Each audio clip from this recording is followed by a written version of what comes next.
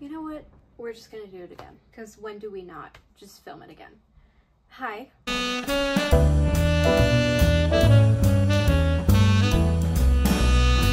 Yet again, this is the second filming. Hi.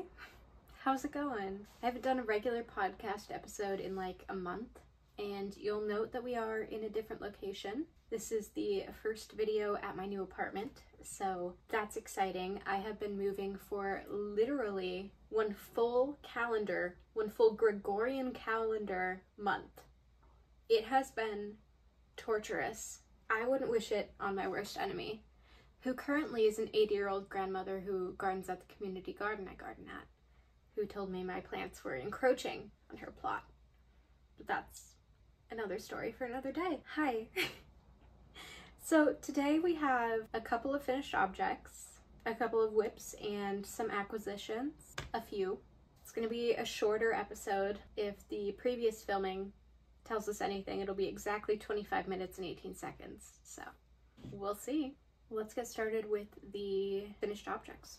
First things first, we have the June top by Petite Knit. This is knit in a Noro yarn that I am forgetting the name of, but I will put it here. I will say I like the yarn. The yarn is gorgeous and it feels really good knit up. I question the longevity of this one. It's already starting to pill, and I have worn this once. And as I was working with the yarn, it was very prone to breaking. It didn't break when I was knitting, luckily. But if you put like any force on the yarn, it just like, it doesn't break, it just like breaks like that. It's kind of weird. I don't know what the deal was with that, but it wasn't my favorite yarn to work with. However, I do really love the colors, and I think the top is cute. It's not my favorite, I'm gonna be honest. It's knit bottom up, which is not my favorite construction. I don't think it's anybody's favorite construction. And I know you can do a provisional cast on and like knit up and then down. Look me in the eyes and tell me that's not a whole thing. I don't know, that just sounds like a lot to take on. So I just knit it bottom up. I would like it longer, ideally. It's not bad though, like when I wear my shorts, my pants they're mostly high-waisted, so it's not debilitating, but it's like, I just wish it was a little bit longer. I really like the shaping though in the back. I will say it's not bra friendly. That is something that is touted about this pattern, and I do not find it to be true. So that's worth noting. I don't know. Overall, it's not my favorite, but it's cute. I give it like a solid 6.5, 7 out of 10. The June top. It's not bad. It's cute. Our next finished object you have seen half of, and that is my petal drop socks. This is a handmade by Florence pattern, and I just finished this one this morning. I have not blocked it, so it's rather silly. This is the one that has been blocked. And please look at the insane difference between these socks. This is why we block things. Look at how much better this one looks than this one. I mean, lacework always really does look so much better after you block it, but this is a very stark contrast. So I knit these in a local dyer, her sock base. It's the Serial Knitters, I don't know. And the color's called Olive Oil, and I really love this green. It's like a subtle Brat Summer nod. Yeah, I'm very happy with these. I really enjoy Florence's sock patterns. I think she's very consistent in all of her pattern writing, but especially with socks. Like my other pair of socks I knit from Florence were the chunky DK Mountain Walk, I think, socks. And those are obviously a DK weight, and these are a regular sock weight. They fit exactly the same, which is crazy. Like, how do you get the sizing that perfectly? 2 different weights of socks. That's just impressive. She's just very good at sizing and grading and pattern writing. Big fan of Florence, as we know. Yeah, petal drop socks. I think they're super cute. They took a while. It's a lace knit sock. It's gonna take a minute, but I'm happy. Let's talk about WIPs, shall we? I'm gonna start with the one that is just absolutely plaguing my existence. And when I'm talking about something that's plaguing my existence, of course it is none other than the halibut. I have not made much more progress on this since the last time we saw it on the podcast, which is frustrating. I have to be doing color work wrong. I just have to, because this sucks. It is not fun to knit color work like this. I have to be doing it wrong because there's no way that people would just do this for fun. It's horrible. Setting down the yarn and like moving 5 things every time I want to switch colors makes me want to rip my hair out. I have to be doing something wrong. Please give me your color work tips because this can't be right. I'm not having a good time, honestly. I'm stressed out. I talked about this in the last episode and somebody was like, just put it over your head and measure it. And I was like, yeah, I know, but also it's deeper than that. Because I'm gonna split for sleeves early because I don't want to swancho. Hot take, I guess. I'm worried because I've never done a circular yoke sweater. So I don't know like when to split. I don't know how many stitches to leave for sleeves. I don't know if it's gonna disrupt the pattern. I'm just stressed out and like there's so much at stake here. This has been like months of my life and we aren't even through the yoke. That's insane. So clearly I'm not like having the best time while knitting this, but I really want to finish it just so I can get it over with, first of all, but second of all, look at how cool this is. This is not the coolest sweater you've ever seen. This is gonna be so sick if I ever finish it. Somebody needs to tell me how to do color work because this simply this can't be right. I'm using Explorer Knits and Fibers Earthy DK for the orange in the color Pike Place, and then the blue is Knitting for Olive Heavy Merino in Dusty Aqua. It's gonna be really cool if I ever finish it. It's just also so hot out and I don't want to knit like a heavy wool sweater when it's this hot out. It's horrible. But yeah, that's the hell of it. So sick of it. I'm sorry, I am. Ivy's joining. Hello, Beanie. What are you doing? On a podcast? Don't panic. Look who's here. Look who's here.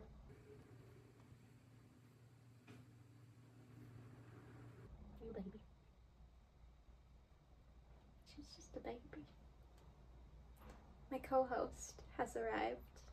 Oh, and she's as mysteriously as she joined us, she has left. She's right there, but cat fur in my lip gloss now. Anyway, our next work in progress was a very impulsive cast on a couple nights ago. I, out of the blue, decided to cast on the Maggie cardigan by Petite Knit in one of my Savannah Rose handmade Midsummer Rebloom collection yarns. So if you do recall, the few of you that watched my last vlog, I was working up a vacation vest and I made it maybe, God, there's still cat hair in my lip gloss. Ugh. I made it maybe a 13th of the way through the vacation vest. Ivy does this thing where she like chews on cardboard boxes and like spits out the pieces when she gets stressed out. Like this is just something she does and we just moved. So she's been a little bit on edge and there's been cardboard boxes around. So she's just been... Wait, you're so weird, Ivy. You're gross. Oh, I don't know. I mean, I knew you had a perm and elbows on without nasty, so really very bad. Oh, hell no. Fuck, not knowing trouble in here. You know what's good? My cousin, she was inspiring personal stylist. Miss D just she made my life so She's just been chewing the cardboard boxes. So if you hear like a ripping noise, that would be my cat chewing and then spitting out pieces of cardboard because that's a normal thing to do. Anyway, this is the Maggie cardigan. Yeah, but if you do recall, this initially was a vacation vest. I just really didn't like how the built-in ribbing was turning out. It was like really loose and lumpy and like awkward. It didn't look good. And I noticed like on the pattern page, it was kind of split. Like some people had the same thing going on where the ribbing just wasn't as clean as it looked in the product pictures. And then other people's, it looked more like it did in Parks. So I think it must just be like a gauge thing. I don't know. The pattern, it's a really cute pattern, obviously. And if you can get that to work for you, I think it's adorable. It just wasn't working for me and it was making me annoyed. So frogged it. Cast on the Maggie cardigan. Did I intend to do this pattern in a bright orange? No. Is that how things ended up happening? Yeah, and I'm not mad about it. I think it's really kind of fun. I don't know. Who do you know that has a bright orange short-sleeved cardigan? Me. I love that. But yeah, it's working up really quickly. I started this 2 nights ago, I think, and I've basically just been knitting it in the evenings when my boyfriends, and no, I only have the one, when my boyfriend and I have been watching the Olympics in the evening. We've been watching the highlights, and so I've just literally only been knitting it during Olympics time, and it's working up really quickly, and I think it's gonna be cool. It's kind of an interesting construction because I just joined the back yoke and the front shoulders, and now it's like kind of circular. You can see that, like it's like a circle and then it goes around. It's like a half circle almost. So I don't really know where we're going with this, but I'm intrigued. Seems cool. I don't know, I'm happy with it. I think this was a fun pivot that we took. I went down a needle size. I'm using a 3.25 millimeter US 3 needle. The pattern calls for a 3.5 millimeter. So I went down one needle size because I went up a yarn weight, which is such an excellent transition into the next portion of our video, which is yarn acquisitions. So the yarn that I'm using for this is of course the Savannah Rose Handmade Midsummer Rebloom Collection, brand new plant-based yarn. This is on the base Daisy DK, which is 100% Pima, there's no R, Pima cotton, and it has 218 yards for 100 grams. This is in the color Poppy Delirium, and I love this color. It's so funny because the day before Savannah announced this colorway, I posted on my story asking for people to give me recommendations for the perfect cantaloupe orange yarn. So initially I wanted something a little bit more muted and like cantaloupe-y, but then Savannah dropped this and I was like, wait a second, maybe that's the universe telling me I need to go brighter. So I took it as a sign and I ordered 3. As one does. It's really subtly variegated. Savannah, I think her specialty is subtle variegation. She does such a good job at blending colors. Her like very softly variegated yarns, I think, are some of the best I've ever seen. They blend so well and they knit up so scrumptiously. I don't think I've said that word in years, but they're scrumptious. They knit up so good, and she's just so good at color theory, and she has such an eye for just picking out colors and like creative direction. I just think Savannah's the coolest. I'm a big fan, clearly, as I talk about her in every episode. But yeah, this is Daisy DK, one of her new plant-based bases, and I really have been enjoying knitting this. It's so like soft and silky, but it's just cotton. I don't know how that's possible. I also don't know how she gets these colors so vibrant. I don't know if it's gonna pick up exactly how vibrant it is, but in real life it like glows. It's crazy, crazy pretty. Very excited about this one. Also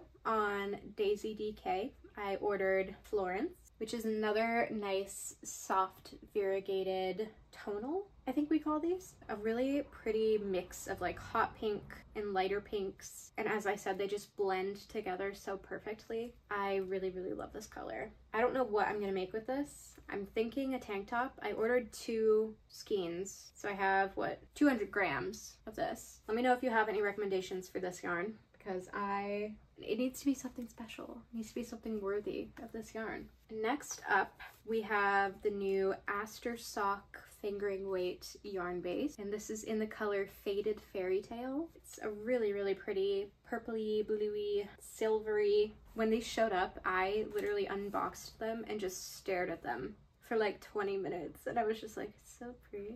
Look at how pretty. To my boyfriend. He thinks I'm a crazy person, which is probably correct, but just look at how gorgeous that is. So this is a 70% bamboo, 30% linen base. Has 437 yards for 100 grams, and it is 4-ply. It's very like soft and silky, but it's also a little bit toothy, I think is how I would describe it. Like it has some texture, like it has some like grip to it. Sorry, I did that. It has some grip to it that makes it unique and makes it kind of fun to work with. I knitted up a little bit of this before I decided to cast on the Maggie cardigan, so that got put away. Big fan, big fan. I am a big fan. Next up, we have Annie Sock fingering weight base on the infamous May Queen colorway. I think this is Savannah's like most iconic colorway. It's how I found her initially, but look at how cool that is. Oh, these are gonna be the coolest socks ever. Look at how freaking awesome. It's so cool. And it's so squishy. Most sock yarns aren't like this slush, I think. Yeah, I'm very excited. I don't know what sock I want to make exactly. Part of me just wants to do like a vanilla sock just so the colors like stand out, but then part of me wants to get crazy with it. I don't know. What if we just What if we just went crazy? You know? I don't know. We'll see. We'll see where this ends up, but I am excited to have it. I ordered some of the mohair in this colorway last year. Let me grab it. It's like right here. This is the May Queen mohair I got last year, and I started knitting a Ghost Whisperer top in this, and then I lost track of it. It got super tangled, so I had to unravel it, but also gorgeous, also stunning. Look how pretty. Ooh, maybe I'll do something with them together. That could be interesting. We'll see. We'll see. I love this color. I love this yarn. Okay, and then our last acquisition. This one's special. So this is another skein of Daisy DK. This one Savannah just sent me as a little treat, which was so nice. And this is in the colorway Maxine Minx, an experimental edition. So this is from Savannah's new Pearl X Maxine collection. The pre-order is still open. Go check it out. It will be linked. And this was one of the experimental dyes of the Maxine Minx colorway. So the finalized version turned out like this, and then this is one of the original skeins. This is just stunning. Like, this is, again, that soft variegation that I think she just does so beautifully. It almost looks like sea glass, I think. As I said, the finalized colorway of the Maxine Minx color is a lot more emerald leaning, but I think the colorway I'm a Star, I think that's the one, ended up being kind of the more like mutedy green, that's not a word, kind of more of this muted green that we see in this skein. So if you're wanting to get something similar to this, I would recommend the I'm a Star colorway. Or you could get the Maxine Minx and make something super beautiful and emerald green. And I would get them if I wasn't on a soft yarn buying ban at the moment. I call it a soft ban because I don't like placing bans on myself. I don't know. I tend to rebel against like hard limits like that. So I've found it better for my brain to just call it like a soft ban. And the reason for that is because Flock Fiberfest is next weekend, so I needed to like not be buying yarn all summer. I ordered the pre-order in June, beginning of June. So it's been like 2 months that I haven't bought any yarn, which doesn't sound, when you say it like that, like it doesn't sound that impressive. But to me, I'm proud of myself. And that's what is most important, I think.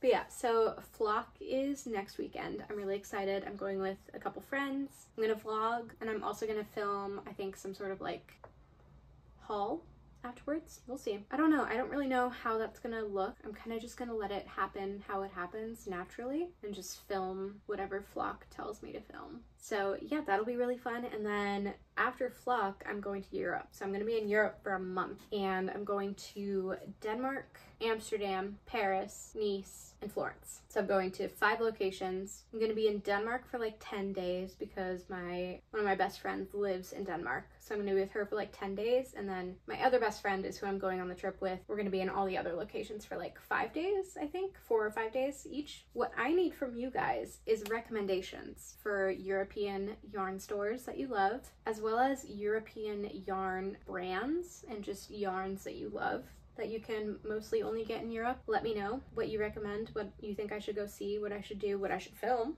So I'm gonna be vlogging. Tax write-off. I don't know how tax write-offs work. Anyway, yeah, so I'm gonna be filming, so just let me know where I should go, and I'm really excited. It's gonna be a super cool trip. I've never left America, guys. I am kind of scared. It's like a 12-hour flight from here. We have a layover in Iceland, so it's like 10 hours to get from here to Iceland, and then a couple hours from Iceland to Denmark. So I'm a bit nervy because I've been on like 2 planes in my entire life, and they were both really short flights. So I'm a little bit scared.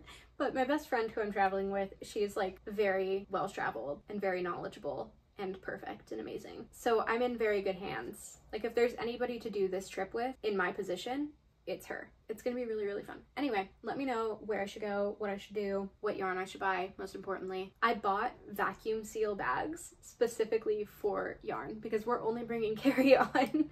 So I'm gonna have to like vacuum that shit down. Yeah, thank you for watching, and I hope I will see you soon. Take care.